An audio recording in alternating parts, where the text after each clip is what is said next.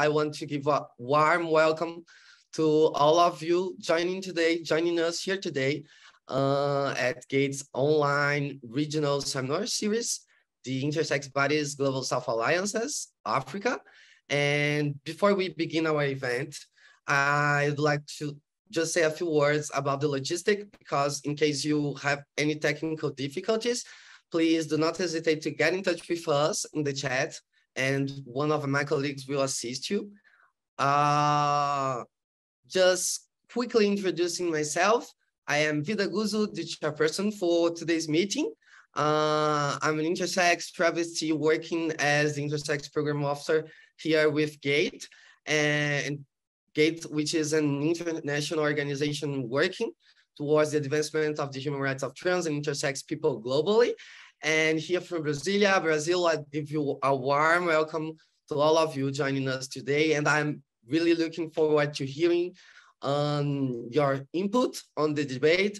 There is time reserved for our questions and answers round at the end of the webinar. So please, in advance, feel free to introduce yourselves in the chat and to submit any questions and comments you might have. I am really grateful for the exceptional opportunity to bring together here today African leaders I admire immensely, and to one I already thank in advance for their willingness, their readiness to accept the invitation. For me and GATE, it's very, very much important, that moment, that kind of encounter, especially for intersex politics and for intersex people. It's vital to foster alliances between us and talking about Global South even more, because through political mobilization, we have found ways to survive in this life, in this time, and this space. So over the past few years, our way of being and resisting has gained more strength and momentum.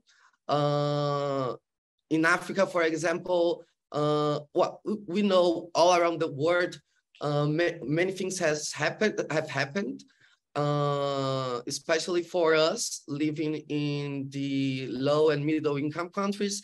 We are suffering disproportionate impacts of many events, and we are facing the very necessity to provide forms of resisting. And Africa has a really, really important history on joining intersex fight. For example, in June 2019, intersex activists, many of them gathered together here, founded the African Intersex Movement, a new network led by African intersex activists and sharing experiences regionally. More and more, the Intersex secret has become our public issue. We have been building complex networks of alliances and articulating more alliances with brothers and sisters. So we intersex people, our territories are challenges and possibilities, and we need very much encounters like that, spaces like that, which are so rare for us and so very important for us. In that spirit, I have the honor to present this webinar series which GATE is hosting, to discuss trajectories of intersex-led movements in the Global South. And our purpose is to conduct a consultation process from a territory-based approach and from regional perspectives, since intersex groups in the Global South are far less likely to receive funding, to have access to community initiatives and regional and global entry points for policy and advocacy, especially compared to those in the North. In spite of our very, very small chances to survive, very small chances of surviving, of persisting, individually or collective, in the forms of groups, associations, It brings me real joy to see the irrepressible obstinacy of this panel of speakers here today. The Latin America conference was the first in a series of 3 regional conferences, one for each major region of the Global South. And in our second iteration of Intersex Bodies Global South Alliances, we have activists from the African region. From West Africa, we welcome from Nigeria, Obioma, and from Ghana, Fafali. From the Southern Africa sub-region, we are happy to count with the presence with Mphatso from Zambia, Zuze from Zimbabwe, Crystal from South Africa. And coming from East Africa, we welcome James Karanja from Kenya. So to begin, well, first of all, Obioma, Fafali, Mphatso, Ronie, Crystal, James, it's a great happiness to have you here. To begin our conversations here today, I would like to ask you to present yourselves very briefly, and then we can start our conversation around some questions I prepared for us today. So thank you so much for being here today. I invite Obioma to introduce themselves, and we start our conversation. Please go ahead from one panelist to the other. You don't need to wait for me to call your name. Please present all yourselves, and then we proceed to our first question. Thank you so much for being here. Obioma, please go ahead. The floor is yours. Thank you so much, Peter, and thank you so much, Gates, for organizing this. My name is Obioma Chukwuike, and I'm greeting everybody attending this webinar today, wherever you are, morning, afternoon, evening. I hope you're having a great day. My pronouns are they, them, and I work with Intersex Nigeria. At Intersex Nigeria, we promote the visibility and recognition and inclusion of intersex persons here in Nigeria, and also stretch our tentacles regionally and internationally to support the work of intersex visibility, promotion, and recognition around various human rights issues and challenges that we face as intersex community. So I'm happy to be here with my colleagues from around Africa to discuss on these issues. Thank you so much. Pass it on to Krista, who is next to me. Thank you, Obioma. Hi, everyone. Good morning, good evening, good afternoon, depending where you are from. My name is Crystal Hendricks. I am the Intersex Rights Officer at Iranti. Iranti is a regional organization that works on promoting the rights of intersex, trans, and LGBTQ persons. Iranti is also the fiscal host of Intersex South Africa, an intersex organization in South Africa. So we work closely in partnership with Intersex South Africa, and most of our activities that we do it jointly in a partnership to promote the rights of intersex people. I will go to Mphatso. Thank you so much. Greetings to everyone, wherever you're joining us from. It's a privilege to be here, and I would say my name's Mphatso Sakala from Zambia, and I work with an organization called Intersex Society of Zambia.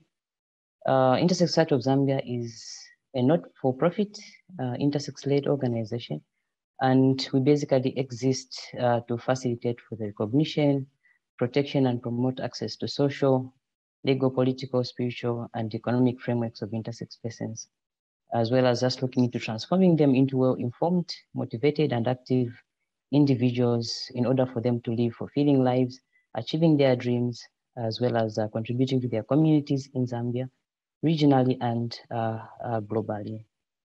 I think I don't have much to say, and I just want to take the opportunity to say thank you to Gates for putting this together, and thank you to the participants for joining and being able to find time to be part of this conversation. And to the panelists, I also say thank you so much, and looking forward how our conversations go. So I'll pass it on to James Karanja. Good morning, good afternoon, and good evening, depending on where you are. I am privileged to be here. I am James Karanja, the current director of Intersex Person Society of Kenya. Intersex Person Society of Kenya is a grassroots nonprofit organization that aims at creating awareness on intersex matters, advocating for the intersex welfare, their protection, and ensure that they live in dignity, just like any other normal citizen in Kenya. Thank you.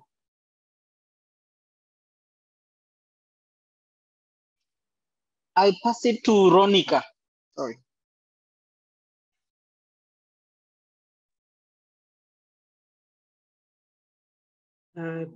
Good morning, good afternoon, good evening to everyone, depending on where we all are. My name is Ronie. Yes, Ronika is my name, but I do prefer Ronie. My pronouns are they, them. And I work with the Intersex community of Zimbabwe. That is a community-led organization based in Zimbabwe. ICOS in short. ICOS is a developmental intersex-led organization that is based in the community, initiated in 2018.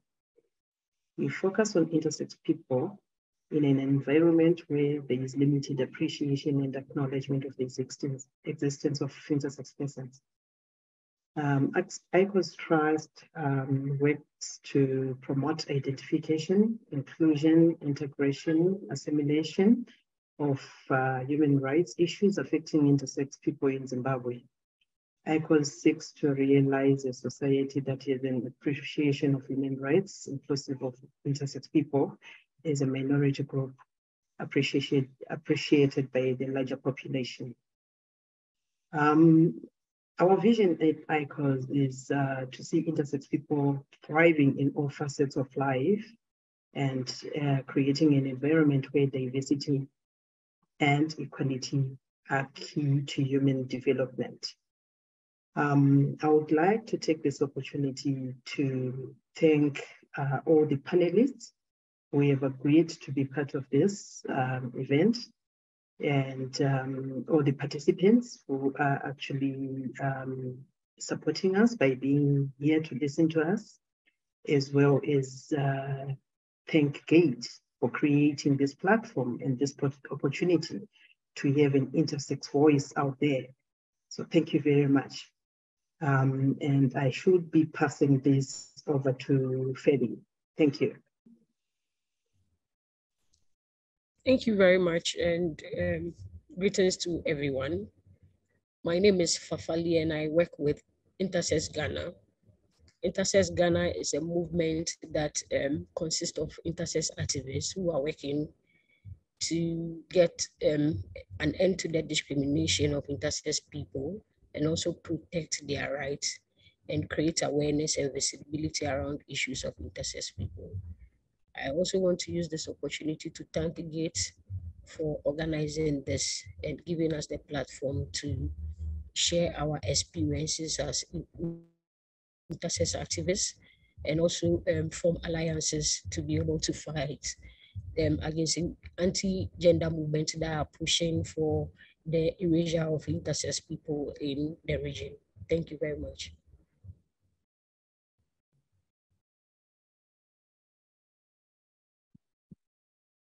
Obioma, Fafali, Mphatso, Ronie, Crystal, James. So many thanks for presenting yourselves. Once again, thank you so much for your availability and interest in being here.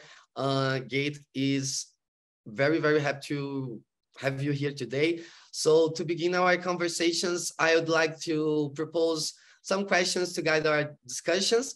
And this round, I would like to mainly ask you about past and present experiences you have in your activism and in your territory. So starting with Fafali. Fafali, I see you have a long history working towards intersex equality, and I am sure you have many challenges. Freedom of association, for example, is a huge challenge in Ghana, and I researched you had some troubles about it, about doing your activism during last year, for example. So if you could please share your experiences and your work on intersex activism, and mainly the challenges you have regarding the freedom of association in Ghana, if you are comfortable with talking about it, of course. So Fafali, if you could please go ahead, we are looking forward to hear from you. All right, thank you very much, Rita. For intersex activism in Ghana, our biggest or most difficult year was last year, where during a paralegal section, about 21 of our activists were arrested by the police and held for unlawful assembly. The charge was an unlawful assembly, and due to this, they were held, including myself. We were held in a police custody for 21 days. And it was a great struggle. Out of that, we came out to realize that about 8 parliament members also came out with a bill, which they have named the Promotion of Proper Human Sexual Rights and Ghanaian Family Values Bill 2021. And in that bill, it seeks to violate the fundamental human right of people, including intersex persons, as well as intersex babies. So as part of our activism, we put together a memorandum and we presented it before the Parliamentary Select Committee, advocating that the bill should be entirely removed from the parliament because it stands against the fundamental human rights of people and also multiple human rights treaties and conventions. So since then, we are the whole thing is still in parliament, and we are waiting to see how some of these things will be done. And in the meantime, we are also doing a lot of awareness creation and sensitization among the intersex community to build their capacity and make them confident. And we are also looking at engaging with policy and advocacy change makers so that there can be changes in our policy and legal frameworks.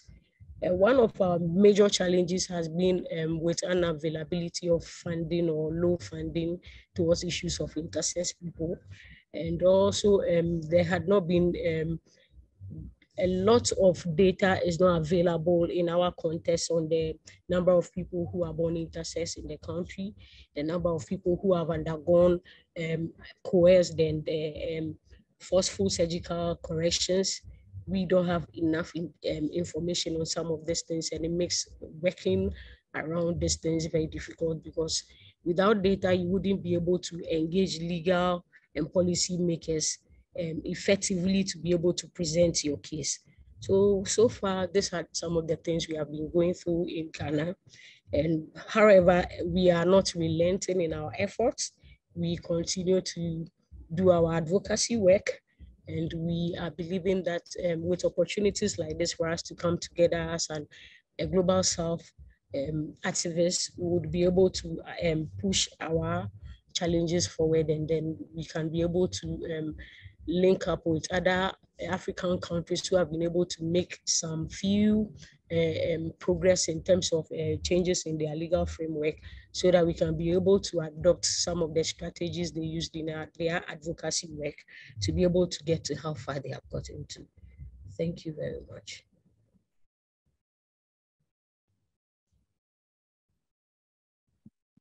Thank you, Fafali, for your answer. I'd like to proceed to Mphatso from Zambia, Mphatso Sakala. We are aware of recent developments in Zambian politics around political mobilization on LGBTI rights. And Mphatso, you have such an interesting historic on interacting with national and international organizations. So you have a multi-level engagement on raising awareness on intersex issues. So I'd like to ask you to talk a little bit about your history of engagement and about recent developments on intersex in intersex politics in Zambia. Please, Mphatso, go ahead. The floor is yours.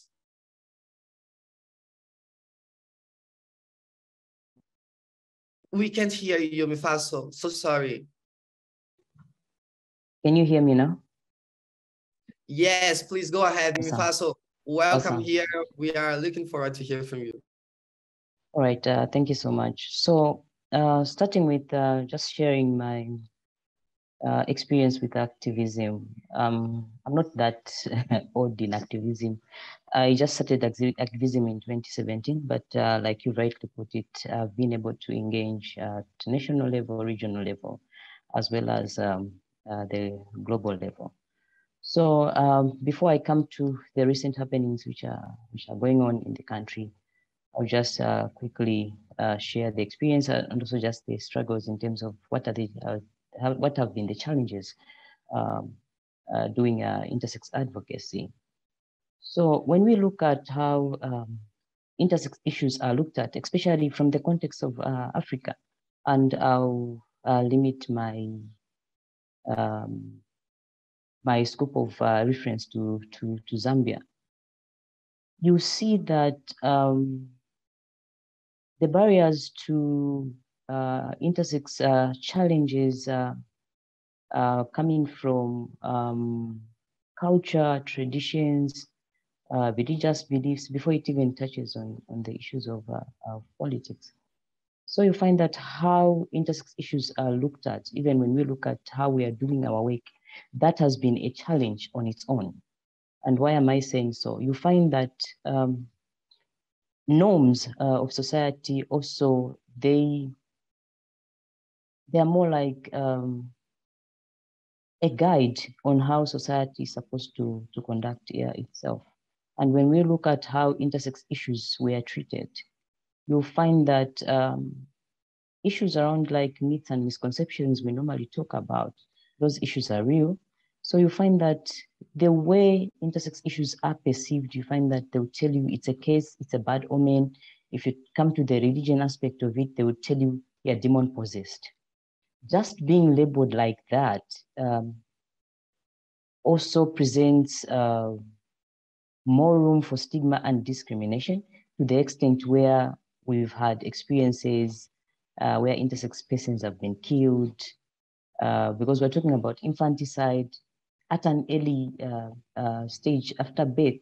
Intersex children are killed because of those issues. So I find that even as we are doing our work now, that still continues to be a challenge. And the other thing aside from that is the issues of data. So you find that if we look at data and what our constitution says about intersex people, it's very silent. In the first place, I would say it doesn't recognize intersex people. So when it comes to policy, it's very difficult to find policy which talks to or which is inclusive of intersex persons.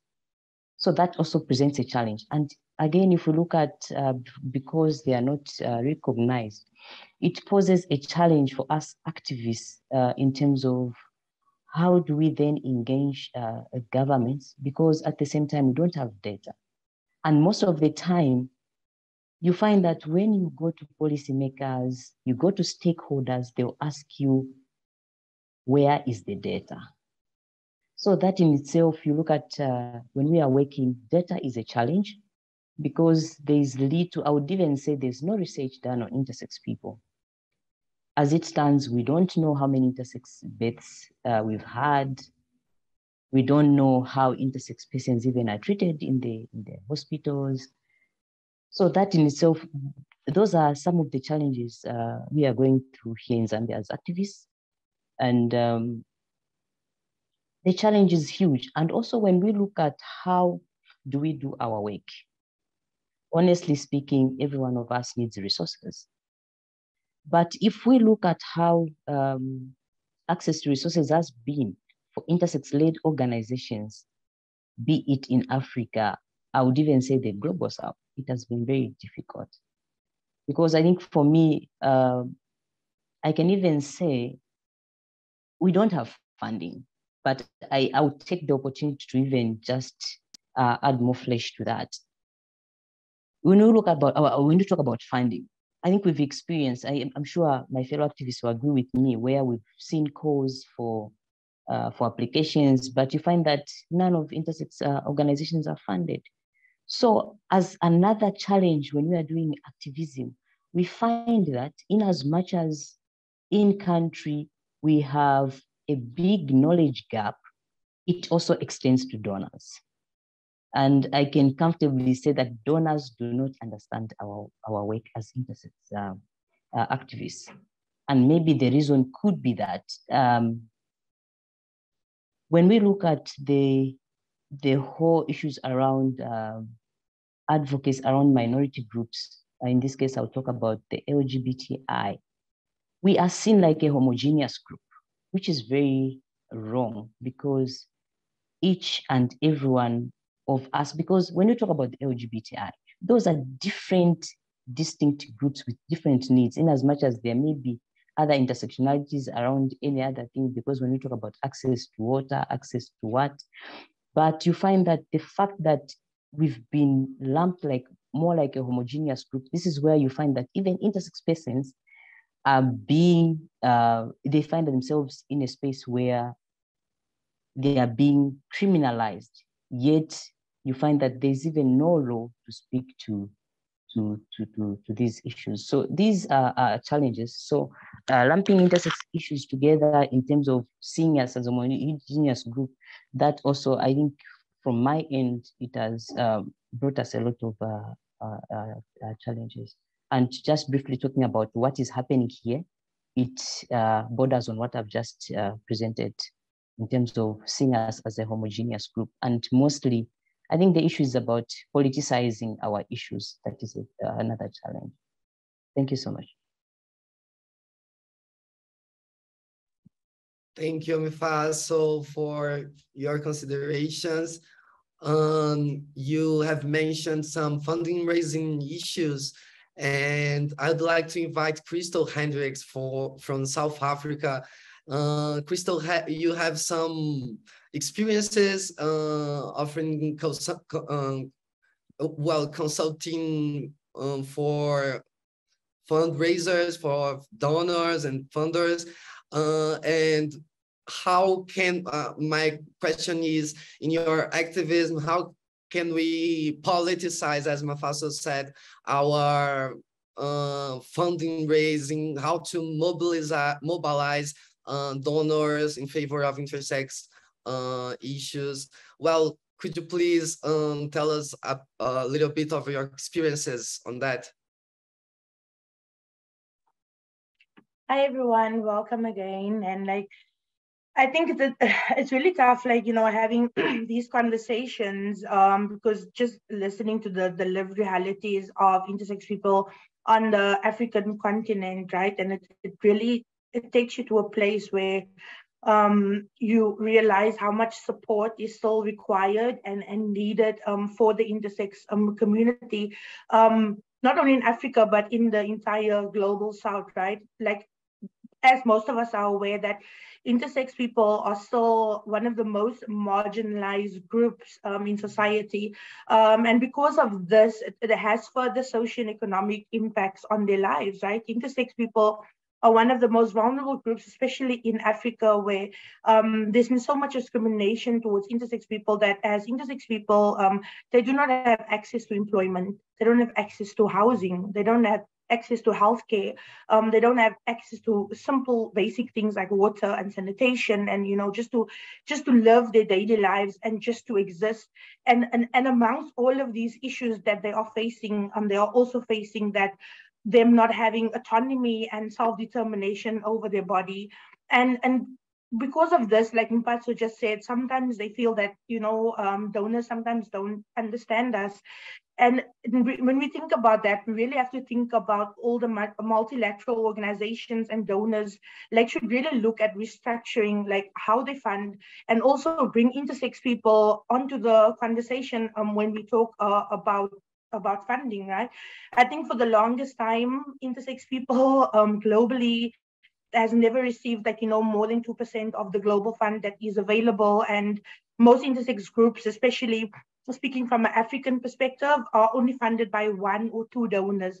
And these are small grants of between $5,000 and $10,000. And, if you are really fortunate, you can get more funding. But the problem with that as well is that all the strict rules and the requirements of these proposals are sometimes just not accessible to intersex people. When we're looking at the small marginalized community that, especially in Africa, has really been active in raising their voices only since, in the late 2017s. Before that, yes, there was intersex activism and there was activism that was visible and open, but we saw a growth in the movement from 2017. And all these activists are literally running organizations with zero budgets, and some on a budget of $5,000 to $10,000 a year, and doing all this amazing work. And it just leaves me to think that, if donors can think of how can we restructure our funding to actually include intersex people, how can we support intersex people through our granting process, through our proposal writing process, what interventions, what training can we do to support the intersex community in order for them to grow. I feel like as an intersex person coming into this movement and looking at a 20-page proposal, it's very intimidating. Where do we find the words? Where do we find the language? As people from the global south, everything about intersex has been so westernized, right? And you see the north having all this power and all of this authority that nothing is really made simple and easy for intersex people from really dire backgrounds to come forward and say, hey, I am available to do this work, but I just need help and I need support. And and the conversation around capacity strengthening and capacity building, it's always being thrown around. But when it comes down to it, people want intersex people to talk about their lived realities. Like, society is more interested in the violations that intersex people faces and the trauma that they go through their life, because they want to sensationalize our stories, right? Sometimes our stories is what makes them interested about. They forget that we as intersex people have different intersectional identities, and there's many things that affects us. But yet these conversations are not having with us. When intersex people are invited in a room, it's share your story, and intersex people always have to live their trauma, relive their trauma, and just see their bodies being put on this public display. And we go through this with the medical fraternity, and now when we come to conversations with donors, you still need to have the same conversation regarding your body. And I feel that's something that needs to stop, and there needs to be interventions of how can we restructure funding for intersex people that not only makes it accessible, but that makes it simple and that makes it easy. And that's the only way we're going to actually grow this movement in the global south, if we have that necessary support. Thank you so much, Vida. Thank you so much, Crystal. I really hope we can have more and more opportunities to mobilize Global South. And love when you mentioned there is no way people see our history, our living narratives, and and keep the same and keeping. And there is no way we funders see our histories and couldn't and they couldn't have some sensitivity about it, because our histories, our narratives are very potential, they have the potential to mobilize feelings, and I hope more money, more financing for our issue, for our fight, for our movements. So next, I would like to invite Ronie Zuze from Zimbabwe. Ronie, you've well founded the intersex community of Zimbabwe in 2018, right? And you received some funding from the International Intersex Fund. So I'd like to ask you about how it has been since 2018, how has intersex politics in Zimbabwe been developed since 2018 when you founded the community of Zimbabwe, and please, the challenges, biggest challenges you have faced, especially on funding issues. Well, that's it. Ronie, that's my main question to you. Welcome here today. I'm happy to have you here. Please go ahead. The floor is yours. Okay. Thank you very much, Vida. And thank you so much for that very important question. I think since 2018, when we funded the intersex community of Zimbabwe, we have been privileged to be funded in the very next year in 2019, because we were funded toward the end of 2018. So 2019, we were privileged to receive some funding. It was a very small amount of funding, which was $2,500 for us to operate, since it was the first time for the whole year. So it was very challenging to be able to manage that kind of a small amount throughout the year, and yet be able to produce the kind of work that we did produce. But I think what I can say is that with passion, dedication, perseverance, and everything that it takes for us to want to fight for our own rights, we have seen our group, the intersex community of Zimbabwe, rising and being more visible and being able to achieve the things that we have achieved up to today. Basically, when it comes to intersex politics in Zimbabwe, I think I should start sharing on the context of the culture of secrecy and silence that is carried out when an intersex child is born. Yes, of course, as in many African countries in the global south, we know that when an intersex child is born, in most cases, they are killed. And if they are lucky to survive, there is so much secrecy. And sometimes you might find that that child might not even get a chance to even go to school. So that is the context of most African countries in the global south. So looking at that context, it hasn't been very easy for us to be able to be very visible, because most intersex people, they prefer to live in their isolation, because they fear, because of the political situation here in Zimbabwe, where the whole of LGBTI community is criminalized by the laws of the country. It is very difficult to find intersex people who are already a minority of a minority group, to see them coming out. So most of the work that we have been doing, you would find that over the years since 2018, there have been mostly 2 or 3 intersex people who are quite visible and trying to fight and fundraise with very little experience, very little resources.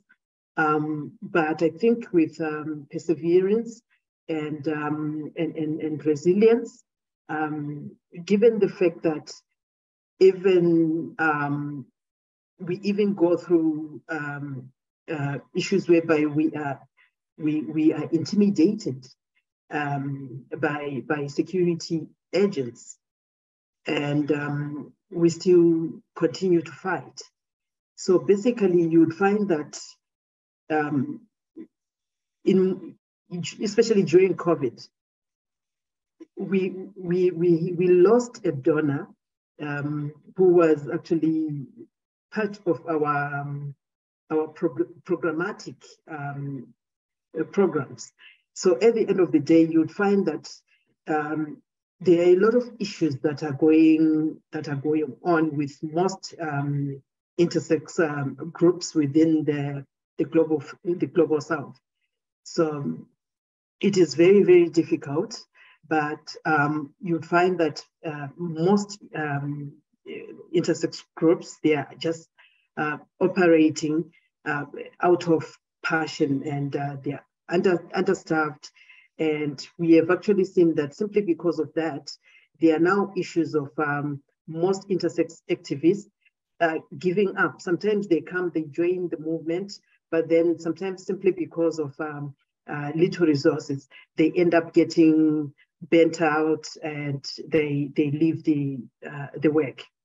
So thank you very much.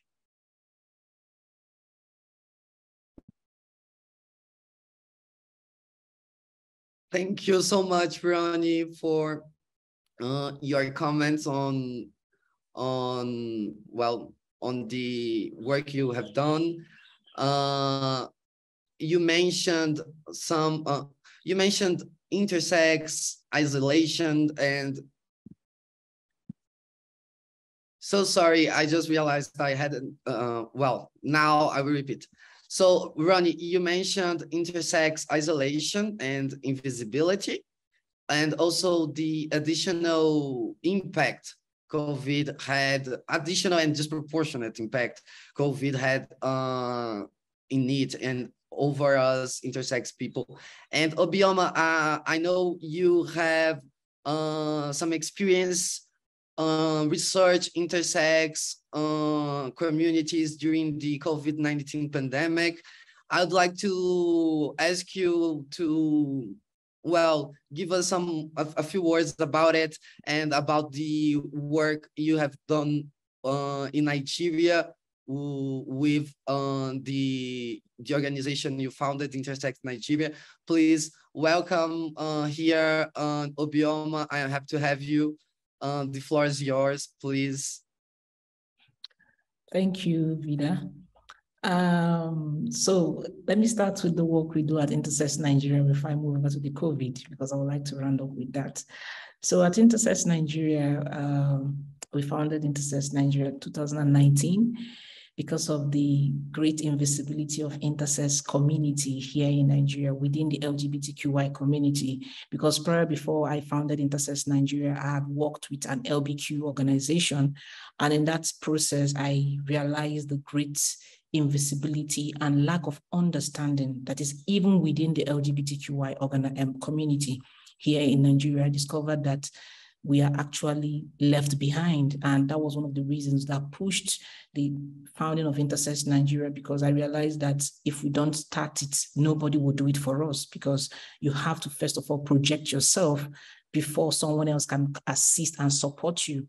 So, and at Intersex Nigeria, since we started at 2019, with the help of funders like Astria and Frida, who were the first to come on board with us to support us with the funding that we got. Even though it was small, but it was very impactful. We were able to start organizing, start sensitizing and creating awareness. And that awareness, I must tell you, has actually created a lot of visibility within Nigeria around intersex, not just within the LGBTQI organizing, but outside the LGBT organizing. A lot of people are actually looking and searching and trying to understand what is intersex. For example, this year in March, one of the top questions that was asked in Google in Nigeria is, what is intersex? So this is one of the impact that what we have been doing have actually brought to light. A lot of people are now like waking up to like, what is happening? What are these people trying to say? And a lot of people have this misunderstanding that intersex is a gender identity before now.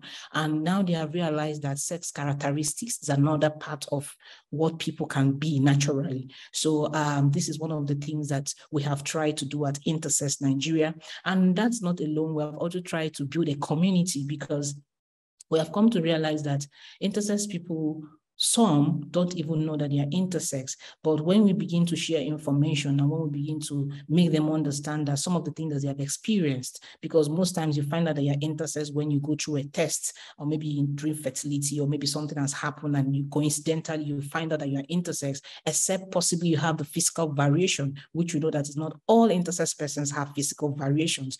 So I would say that knowledge sharing, information, and access to accurate information, not just to the public, but within the community, is something that we have been doing. And we have also been doing a lot of stakeholder engagement, because we believe that if we're going to do a lot of advocacy, recognition, and visibility for the community, we have to start from the bottom top. And when I mean from the bottom top, we have to start from the grassroots, the local stakeholders, because these are the people that relate to the communities. The people at the higher, strata don't really understand what the community is is passing through. And if we want to talk to people around what intersex community is actually passing through, we have to go to the grassroots, let the stakeholders know. And the feedback that we have been having have been positive. A lot of stakeholders are putting it on themselves that they want to carry this message and they want to work with us, they want to support us. And I know that people might ask, how did you do this? How is it possible for you to try to convince stakeholders to join you in this cause? The thing that we do is power of storytelling. We have used the power of storytelling to actually let people know that intersex people exist here in Nigeria, and we have been discriminated, we are still being killed, and we are still being stigmatized. And there's a lot of sensitization that needs to happen, a lot of awareness, a lot of collaborations, and a lot of partnerships. So these are some of the things that Intersex Nigeria has been doing. It hasn't come with an easy prize, because just like one of my colleagues have shared, capacity is a huge issue within the intersex movement, not just in Africa. We are experiencing a lot of capacity relapse, and we are trying our best, but we wish there was more that could be done for us to have more capacity, not just organizational, but also some skills that we need to be able to, do proper advocacy, and also other socioeconomic and community building and well-being programs that we want to do at Intersex Nigeria. Then coming to COVID, in 2020, when COVID started heavily, and the global intersex movement thought that they need to understand the context of different situations of intersex people around the continent. So I jumped into that and I decided to do the one for Africa. And doing that research and survey, the report that came out from it was very, very enormous, because we found out that a lot of intersex people have been isolated. They have lacked access to healthcare services and provision. And also they have been stigmatized and violated by family members because of the lockdown that have been experienced in different parts of Africa. So these are just some of the things that the findings mentioned in that study. And also one of the big things that came out of it is that there are no proper healthcare providers who understand our body and can provide services for us here in Africa. Thank you so much. Thank you so much, Obioma. I know time wasn't enough to talk about COVID, but I hope we can get back to it later. Well, Obioma, you mentioned how it's important to our interaction with grassroots. But in the other hand, we also have the history of interacting with state institutions. And well, for example, Kenya has such a creative history of interacting with state institutions. And I would like to ask James Karanja to speak a few words about to describe the intersex politics in Kenya. We are aware there have been recent developments, and I know there is for example, a government of Kenya Intersex Committee since 2019. So I'd like to ask you to say a few words about the history of your activism your activism in Kenya, and especially about your interaction with state institutions. So welcome, James. We are really happy to have you here. So the floor is yours. Please go ahead. Thank you so much for having me. I think for us as Intersex Person Society of Kenya came at the right time. I'm saying at the right time doesn't mean that there were no issues at hand. For us was that we had a legal framework that was already raised by powerful non-governmental organizations that were interested in conducting or ensuring that people who were incarcerated were treated with dignity, and they had one intersex person. I think from there, the judiciary took over. And when the judiciary took over, they realized that there was a need, or that there's a group or a category that was not acknowledged by the system. Understanding that probably 99% of intersex issues goes against the norm or the established existing systems. These may be by the government or by the social paradigms. So that is where the judiciary thought that they needed to have a few issues that needed to be addressed by the executive. So that led to formation of an intersex committee, the 2017 one. Then from there, we had the 2019 one. So dealing with government on one hand, it sounds to be very enticing, but on the other hand, we must remember that these are some of the people, or these are the institutions that always deny us the very same rights we are fighting. So it's having oppressor and the oppressed on the same table, trying to purport to be moving on one direction. By the end of the day, one is derailing the process. So for the intersex people, it has not been easy, but as Obioma said, our stories, the use of media, I think the biggest, the catalyst that has led us to be where we are and the government taking over on intersex issues, the biggest catalyst has been the media, because through telling our lived realities in the public domain, then the government will always be answerable to the population or to the citizens. And therefore they felt that there was need to have intersex issues taken care of. So basically it has not been easy. By the end of the day, we appreciate, because if you look where we are compared to our other country members or other members in Africa, we would be categorized as the most progressive, although there's still a lot that need to be done.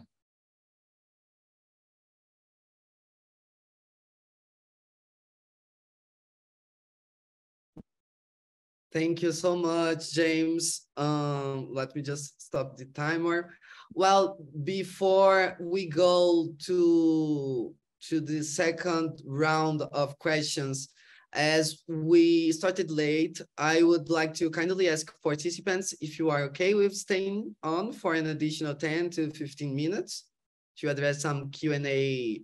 And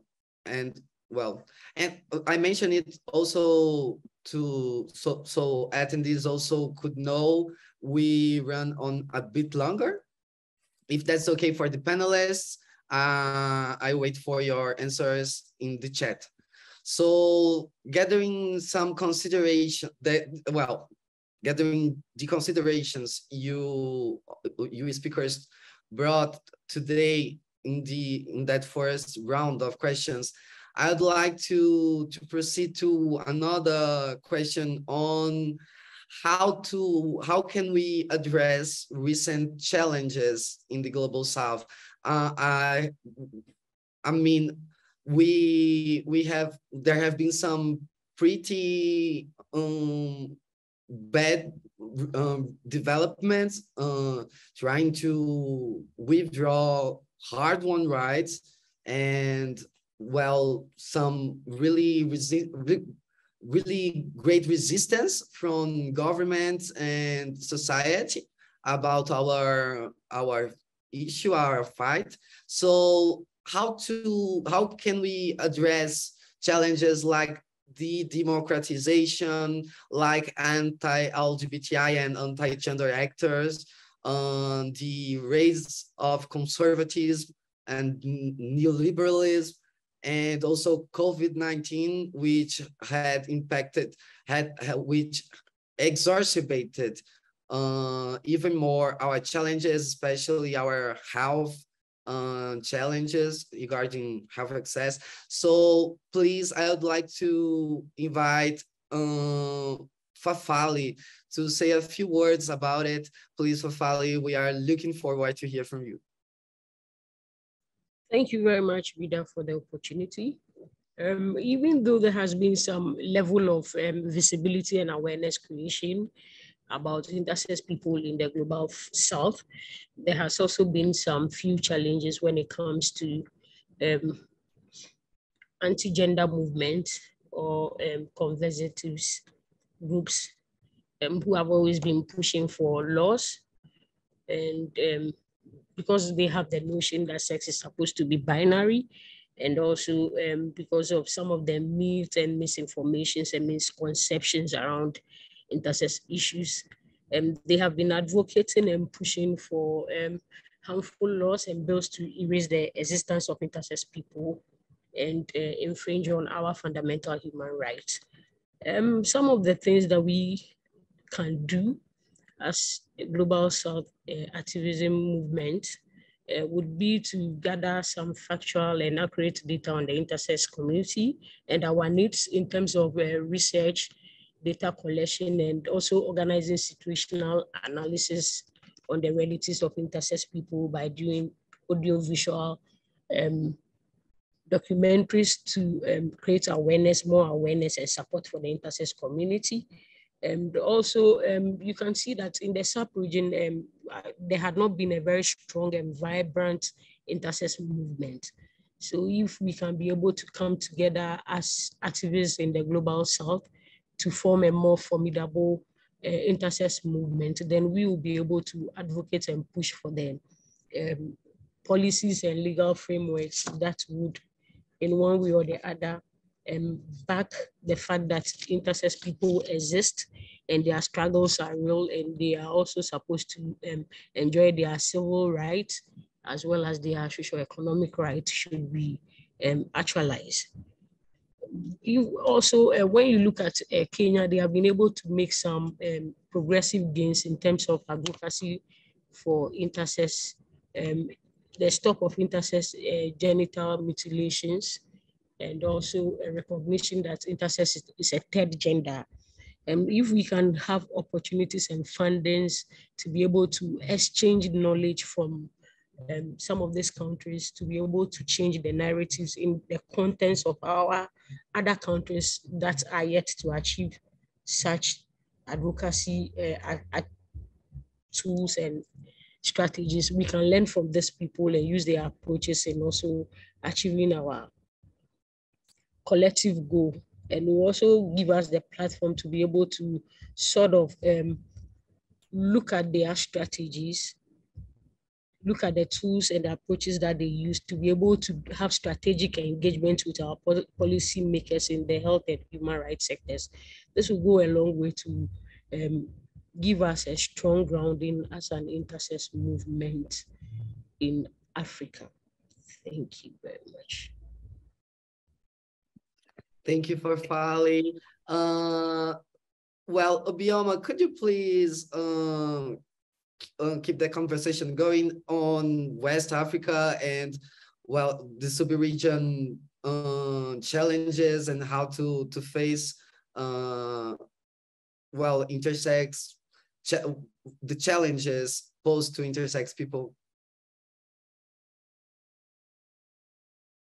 Thank you. Well, talking about Nigeria and West Africa, I want to say that if you look at the intersex organizing in Africa, you'll find out that the southern part and the east have made a lot of progress, especially the southern part of Africa have made a lot of progress in organizing, not actually like achieving a lot, but visibility is actually achieving a lot. But when you come to West Africa is still trying to, it's not like there are no intersex persons here in West Africa. It's not like there's no intersex activists or people that can do the work, but because they haven't been enough, support. I would say, I will use the word support, and because support is kind of large. Like, for instance, language is one of the barriers that we face here in West Africa, because my colleagues from the Francophone are always left out when you're talking about intersex organizing here in Africa. I've had a lot of intersex persons from either Cameroon or Burkina Faso, reaching out to me, and even Ivory Coast reaching out to me and saying, oh, how do they do this? How are we going to do that? And I try as much as possible to, engage with them, but you notice that the language barrier always becomes an issue, and it becomes like there's no frequent communication. They really want to do a lot, but how are they going to start doing it? It's always like, when someone speaks your language, it's easy for you to just talk about it and get it going. But when there's always a need for someone to interpret for you, and, the conversation sometimes is not flowing and it can be, tiring, but one thing I know that we can look at is how we can, not necessarily form like a network, but how we can help our colleagues, our family over there in other countries in West Africa to begin to do what they want to do, because a lot of them want to organize. You might not have heard of a lot of intersex activists in West Africa, but I know about 3 of them that's in different parts of West Africa that are trying to do something really good. But language is actually a challenge. For one of the challenges is language. Another challenge is funding. Most of them don't even have the capacity to manage the fund, and they don't even have the funding. But I know that having the capacity to manage the fund is something that can happen easily if there is support from not just from the other countries around, but from other people that are doing something similar in organizing. Another thing that we can do, speaking about creating more visibility in Africa and coming down to West Africa, is if we can actually do like a cross-learning. Cross-learnings are very, very important, because when you look at what your counterparts are doing and how they are doing it, you can be able to know how to do better. So I think we also need to do a lot of cross-learning, and we also have to do a lot of collaborations, and also how the international community can spotlight intersex issues and challenges in their different thematic areas, because I always believe that support is very necessary when people are trying to bring out and speak up. If there are no support, it looks like they are left alone. We need a lot of support from the international bodies, both the donors, both the human rights organizations that are doing a lot of mechanisms to address some of these issues. So these are some of the things I think that we can do to create a lot of, proper and increased visibility in West Africa, and even in the North. The North looks like nothing is happening there, but there are still people there who want to do something. But how are they going to do it is where the challenge comes in place. And I believe that what my counterpart said earlier, that we also have to start looking at how we can synergize well here in Africa to be able to help each other to stand. Because if we're able to help each other, because if I didn't get the support I got when we were starting Intersex Nigeria, I don't think we'll be able to, grow as we have done. So I think support is what we can do for each other. Thank you. Thank you, Obioma. Next, I'd like to ask Crystal to say a few words on how does she see the future of intersex activism in South Africa, and especially on Southern Africa. What differences do you see, Crystal, between what our previous panelists said and your analysis and your perspectives for South Africa intersex politics and the future of intersex politics in your country? Thank you, Vida, and thank you, Obioma, and thank you, Fafali, for speaking so eloquently. Yeah, I think it's really about, like, as everybody is aware, when we speak about South Africa, we speak about the country that has one of the most progressive constitutions, right? That's supposed to protect all humans. However, we see that this is still not enough to protect intersex people and the violations that they face within this country. In South Africa, we have Act 49 of 2003, which is our Sex Descriptors Act, which actually allows intersex people to change their legal gender marker. However, the process is so pathologizing that you need to prove you need to prove who you are, which is really ridiculous, right? And when we think about this, like, we literally took the similar policy that they have in the UK regarding legal gender recognition, and we are now telling intersex people, in order for you to change your legal gender marker, you need to provide medical reports, you know, to say that you are intersex. You need to provide medical reports that you've been living in a certain gender for a certain amount of years. You need to provide evidence from your community, and like the list is ongoing. So yes, there's a policy for intersex people, but the policy is so pathologizing that intersex people just don't have access to the policy. And when we think about intersex genital mutilation, like, South Africa has so many progressive laws when it comes to children's rights. However, there's nothing that mentions intersex people.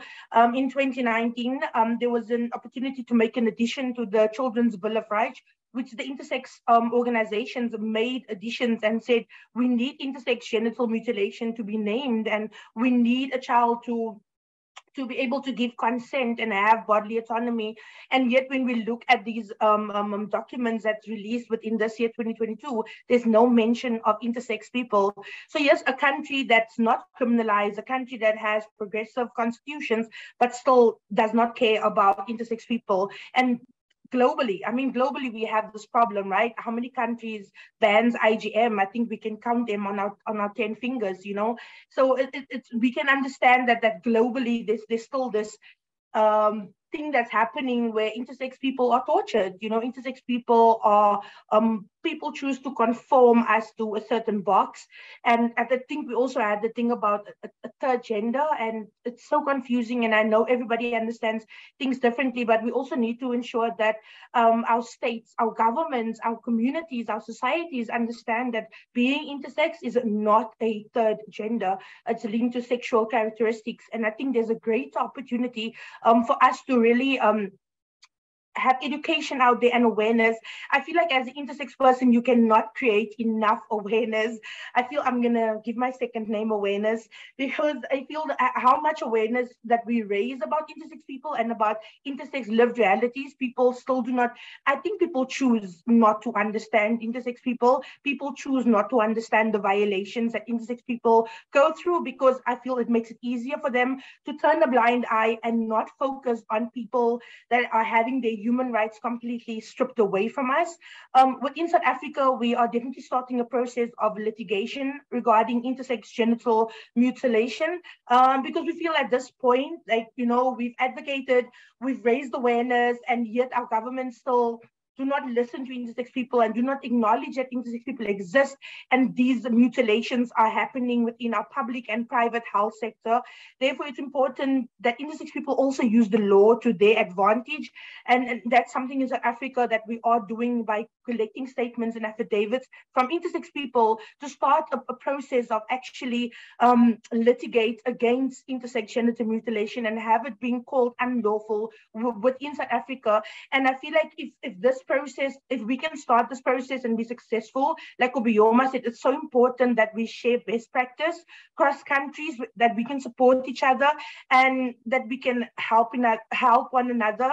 And also with the movement that's happened in Kenya, it's so important, it's so vital for the intersex community. You know, we need to have a start, and if the start is there, it's important for us to latch on and to say, like, look what the government is doing in Kenya. They are listening to intersex people, and they are putting laws in place that will actually penalize someone, that will actually fine someone, that can actually jail someone for performing non-consensual surgeries on a child. So I think it's an important start for Africa, and we should just keep moving from this. Thank you. Thank you so much, Crystal. Well, about Southern Africa, Ronie, could you please include your considerations about Zimbabwe and what do you envision for the future of intersex people in Zimbabwe in terms of priorities, upcoming opportunities, and also intersex organizing, mobilization, please?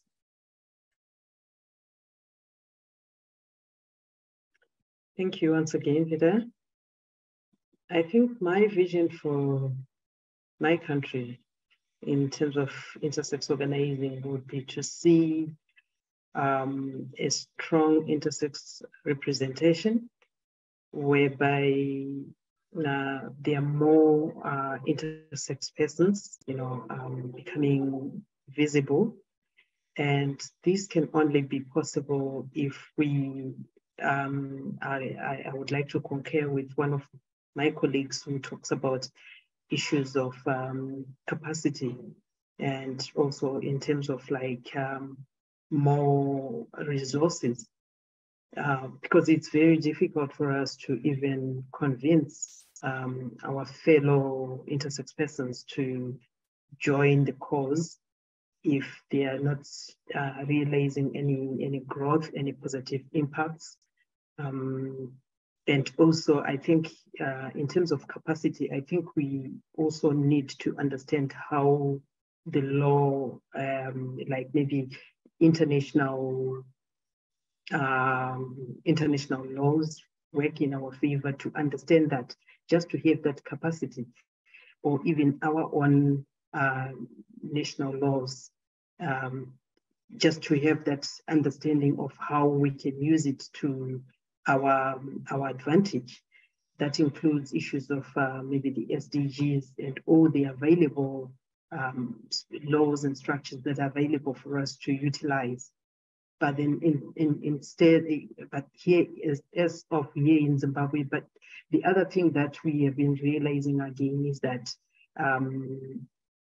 there is also this issue of language that we should be using that can also be restricting, such that many people who are even willing to join the movements, they get scared to even attempt to join the work, intersex activism, simply because they feel that it's so intimidating. I think in that context, for here in Zimbabwe, that would be something that I envision to see more of that happening in terms of capacitating more of intersex activists. Thank you. Thank you so much, Ronie. Mphatso from Zambia, would you have additional thoughts to share on Southern Africa and also Zambia's future you envision for the intersex people in your country and in the region? Okay, I think before I lose my thoughts, thank you so much, and thank you to my fellow panelists as well. I think before I lose my thought, I think in terms for the intersex people here in Zambia is that for me, I'm looking forward to a Zambia where the rights of intersex persons are upheld by all. And in terms of just the additions to what my colleagues have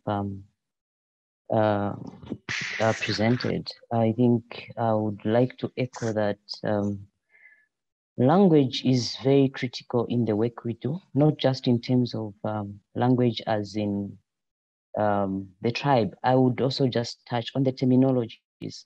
I think also when we look at terminologies, they've also impacted intersex persons' lives.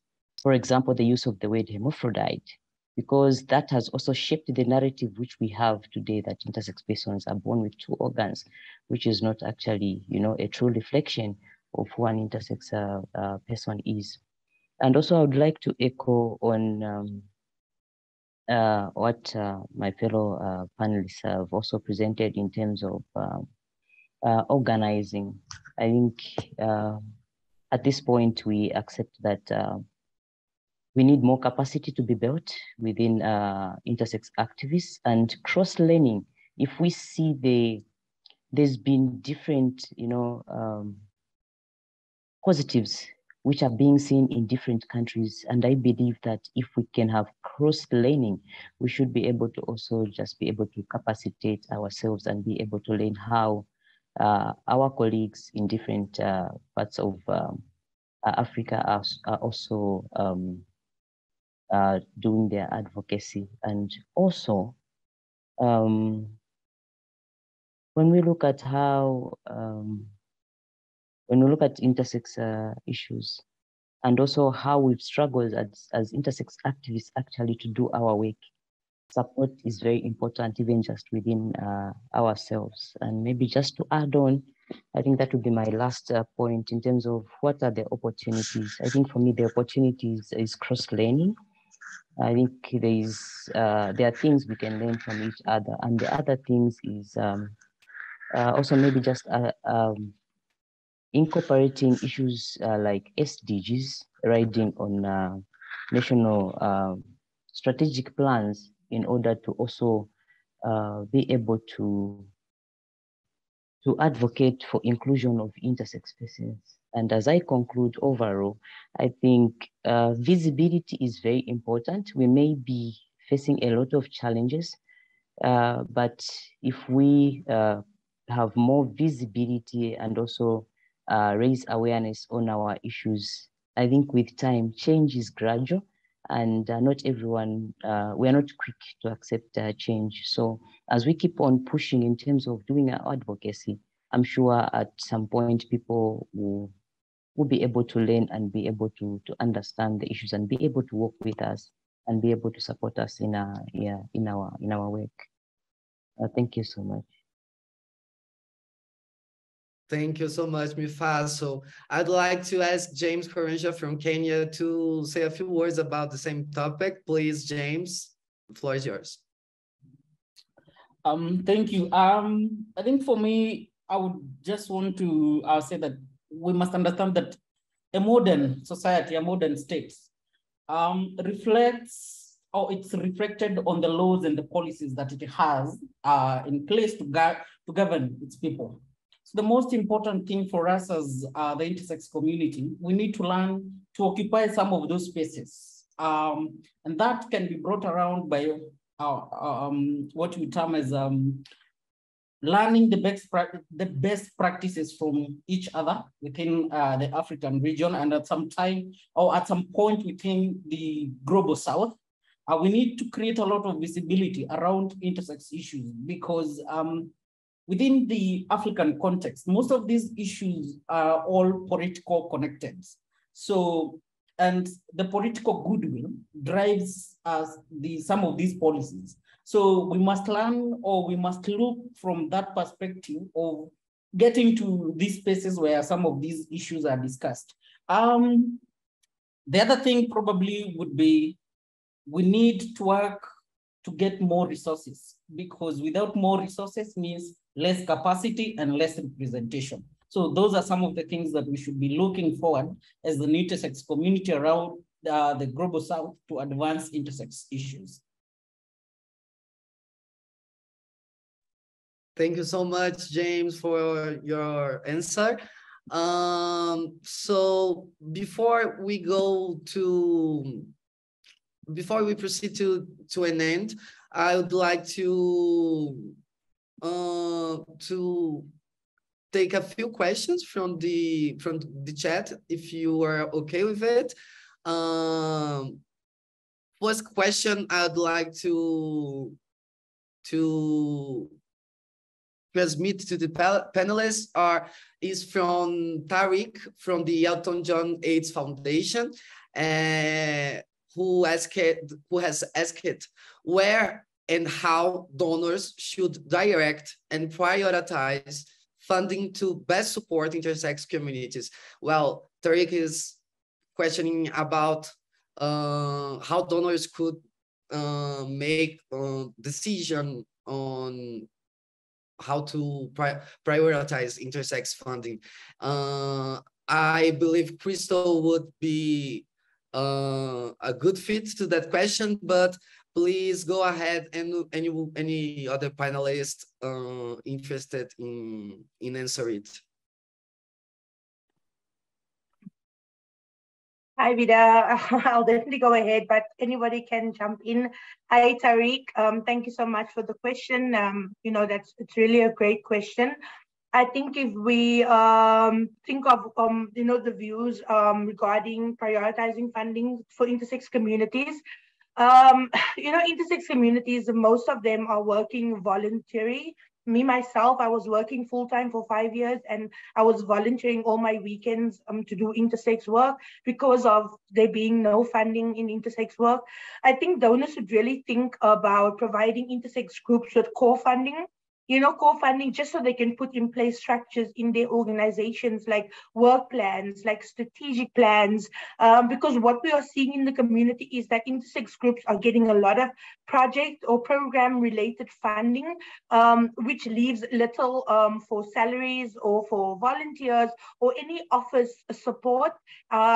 Even human resources, policies, procedures, like many small intersex groups struggle to obtain this information because the funding are so strict based on programmatic, and they will basically be stressing to produce this project that the funding was for, but then also lacking within themselves personally, because some intersex people cannot afford to pay themselves if the funding is directly related to project funding.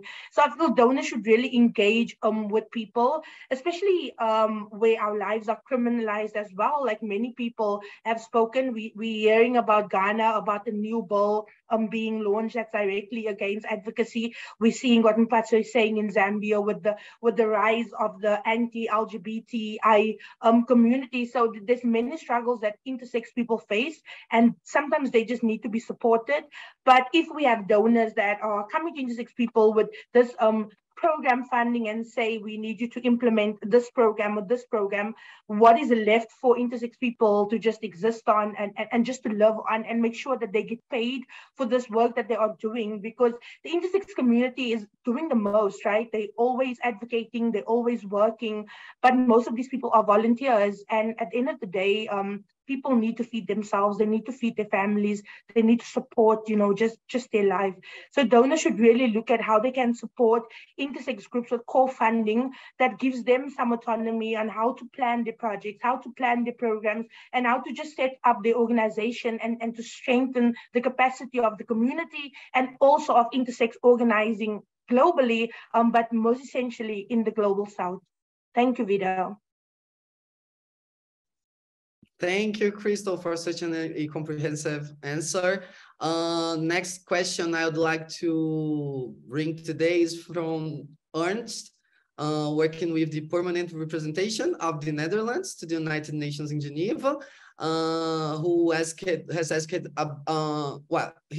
the person has said, I was curious on panelists' opinion on how we can engage on intersex with traditionally more conservative religious countries. And Ernst also mentioned, the person suggests, should we perhaps delink intersex from SOGI and focus on the medical side in order to find some consensus with countries like Pakistan or Egypt?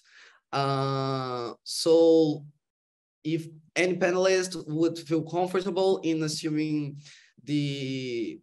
it, please go ahead. We are happy to hear from any one of you. Well, I believe James, or please go ahead, Crystal. Yeah. Thank you, Ernst, for that question, and it's great to talk to you again.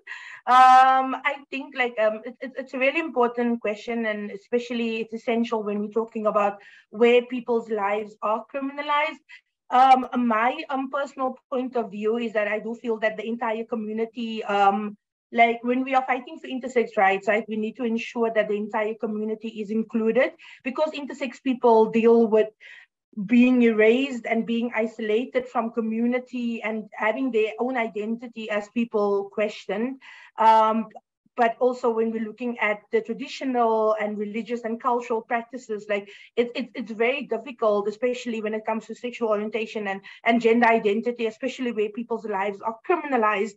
So for me, I feel like it's a win-lose situation, because I have seen within our region, especially within Africa, is that where people have actually separated the intersex identities from the SOGI, you can see that there's been some engagement with government, and there's been talks on policy reform and having policies in place and laws that protects intersex people.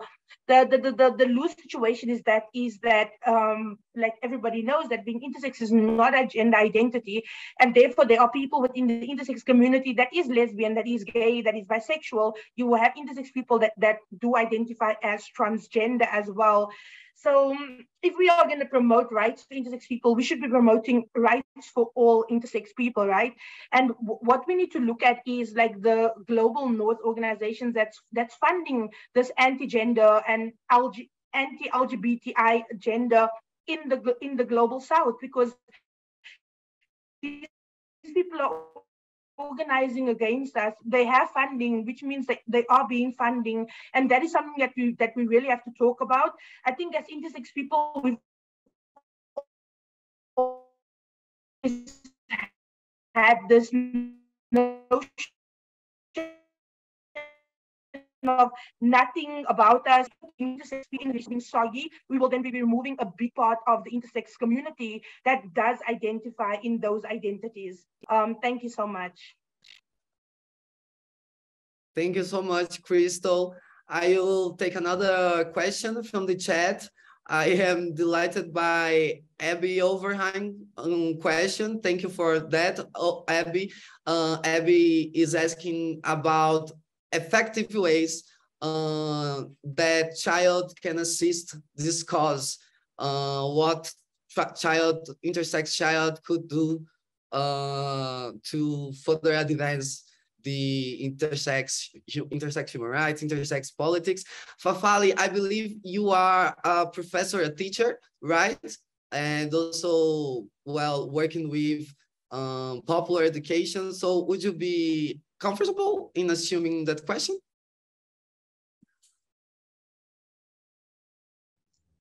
Thank you very much, Vida.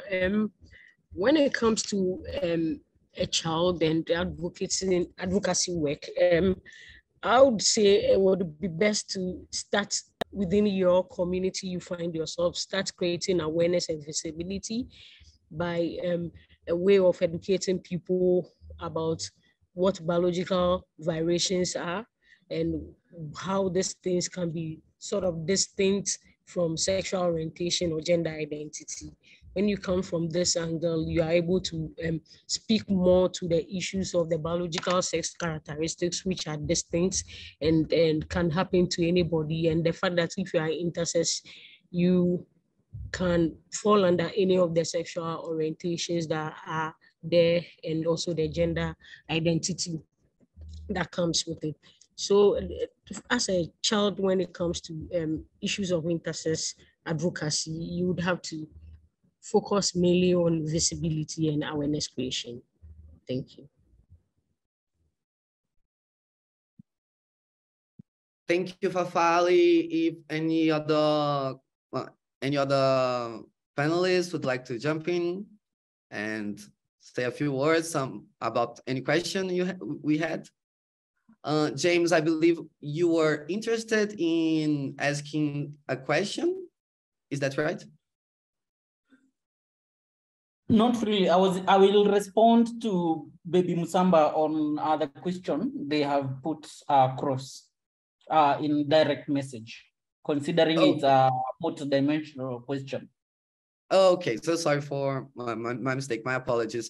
So in those last 20 minutes we have, I would like to proceed for a small round when I would ask you to complete 2 sentences. I have asked Latin American and Caribbean speakers, panelists, to also complete these sentences. And I am excited by the opportunity to hear about your how you do the same, how you complete those phrases. And I'll Fafali first. Can you please complete we, the intersex people of the Global South, are, and we, the intersex people of the Global South, demand? Please, I would be happy to hear your answer. We, the intersex people of the Global South, are affirming that intersex people are real and we exist in all countries of Africa. We, the intersex people of the Global South, want to call on human rights organizations and funders to engage with intersex organizations and support them in the struggle for visibility, increase our capacity, and build our knowledge and affirmation of our human rights. Thank you so much, Fafali. James, could you please do the same? We, the intersex people of the Global South, who we are and what we want.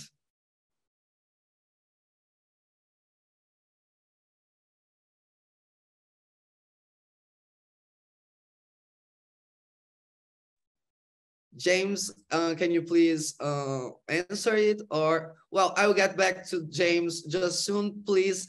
First, next, Obioma, could you please complete these sentences? We, the intersex people from the Global South, who we are and what we demand. Okay, we, the intersex people of the Global South, are resilient and are ready to demand that all our rights are given back to us.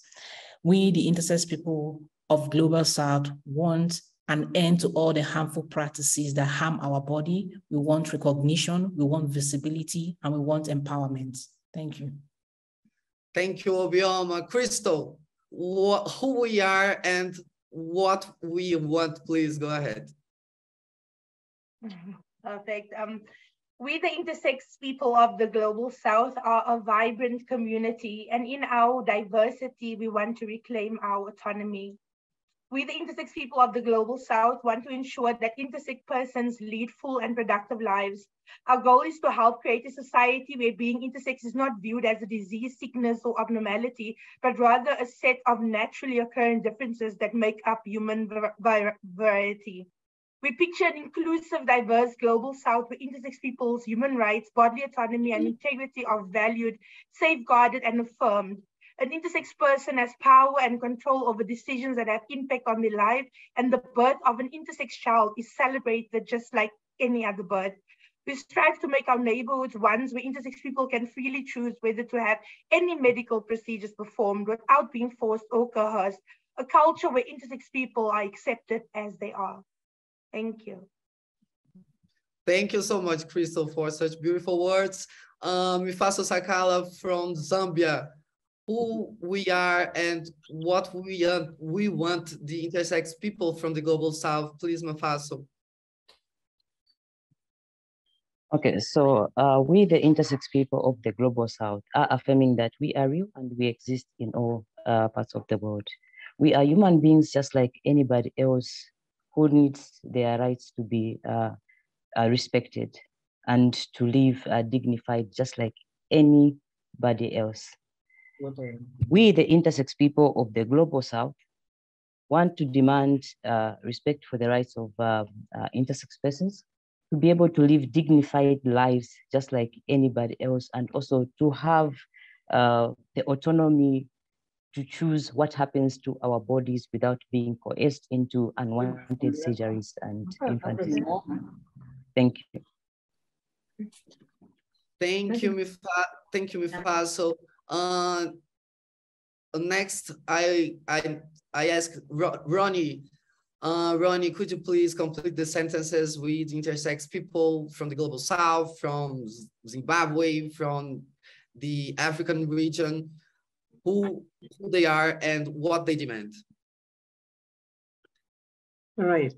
We, the intersex people of the Global South, we are human beings, just as good as anyone else who is not intersex, and we deserve our full set of rights. We deserve protection, we deserve recognition, we deserve to be acknowledged and to have access to everything. And we, the intersex people of the Global South, want to be part of every process, and I mean every process that concerns human beings. We don't want to be individualized. We want to be involved in everything. We want to contribute as much as we can, and we want to be acknowledged without reservations. Thank you. Thank you so much, Ronie. And James, please go ahead.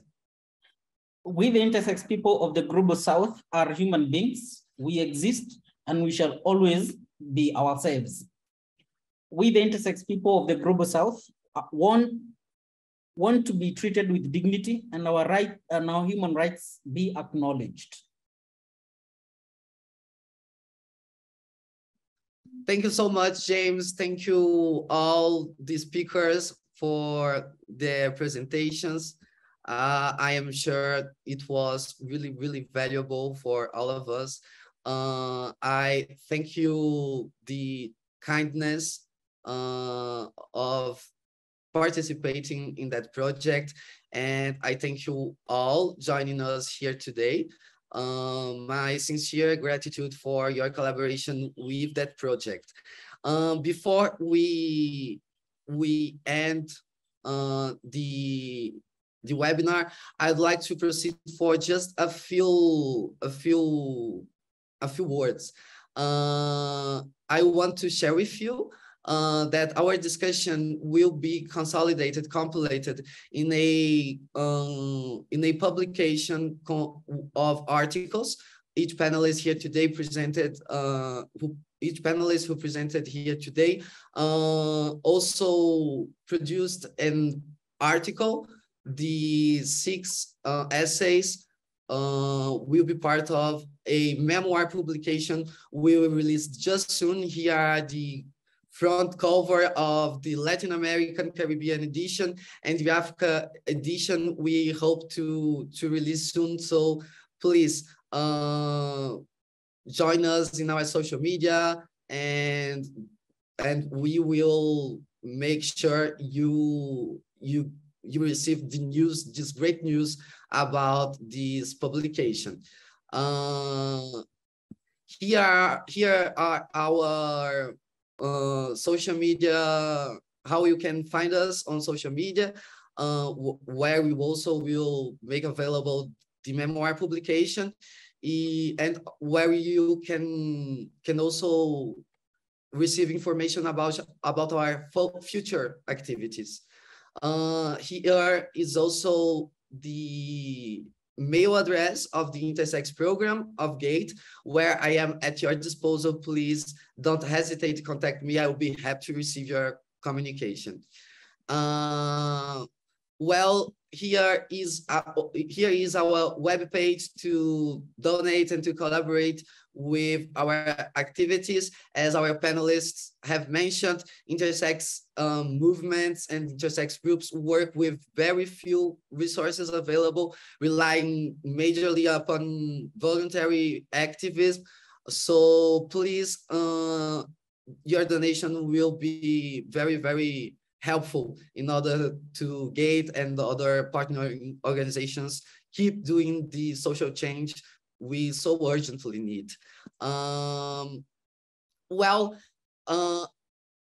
Just a last quick warning. I will send this tomorrow by mail again, but I am in advance. I would be happy if one of my colleagues could share the link, the URL for a questionnaire of, well, monitoring and evaluation of this activity. I ask you the kindness to answer those questions. This evaluation will be really important to provide information, reliable information to guide our work in the future here in GATE, and to also provide information to a sustainability strategic plan for the Intersex program. I hope to present the end of this year. So once again, thank you so much. All people joining here today, especially you, the speakers, the panel of speakers, on behalf of GATE and the Intersex program, I want to express my sincere gratitude to all of you.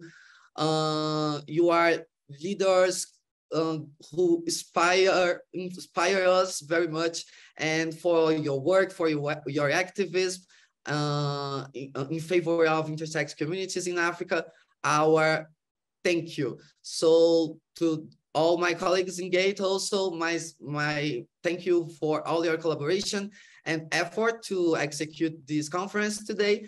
And to all of you who participated in this conversation, thank you very much for joining us in this occasion. I really hope to meet you very soon on some next occasion. And with much gratitude, I would like to say goodbye to all of you. See you soon.